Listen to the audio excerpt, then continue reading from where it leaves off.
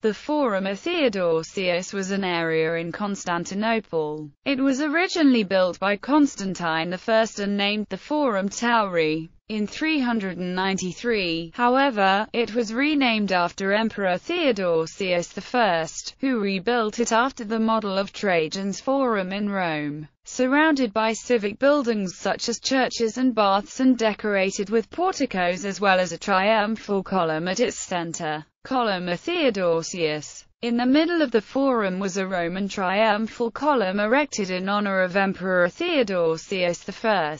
Its shaft was carved with reliefs depicting this emperor's victory over the barbarians, and a statue of him stood on top. An internal spiral staircase allowed visitors to reach the top of the column, where a stylite lived towards the end of the mid-Byzantine period. The statue of Theodosius collapsed during the earthquake of 478, although the column remained standing. It had no statue until 506, when a new statue of Anastasius I Dicaurus was erected instead. Emperor Alexios V was sentenced to death in 1204 and thrown from the column. The column remained standing until the end of the 15th century, and some pieces of it were reused in the construction of the Bath of Patrona Halil Basilica. Excavations for the foundation trenches of the Faculty of Letters and Sciences of Istanbul University uncovered the remains of 3 basilicas. Their identities and names are unknown, and so they are called basilicas A, B, and C. Basilica A is the only Justinian-era basilica whose plan is known. It has several distinct characteristics.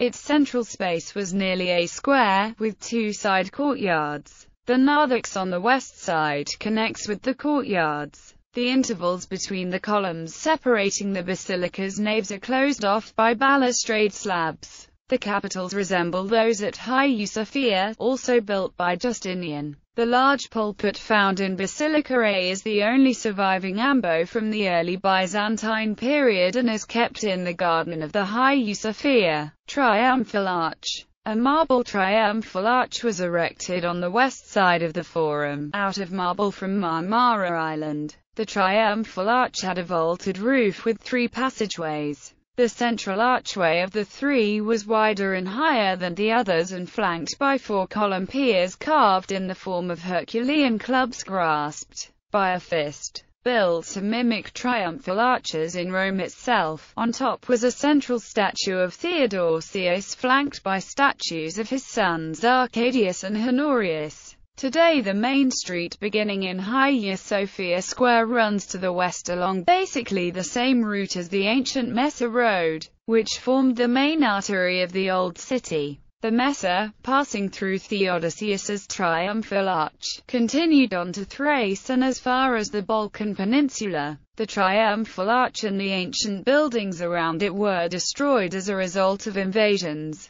earthquakes and other natural disasters from the 5th century onwards, and so were completely destroyed long before the Ottoman Turks took the city in 1453.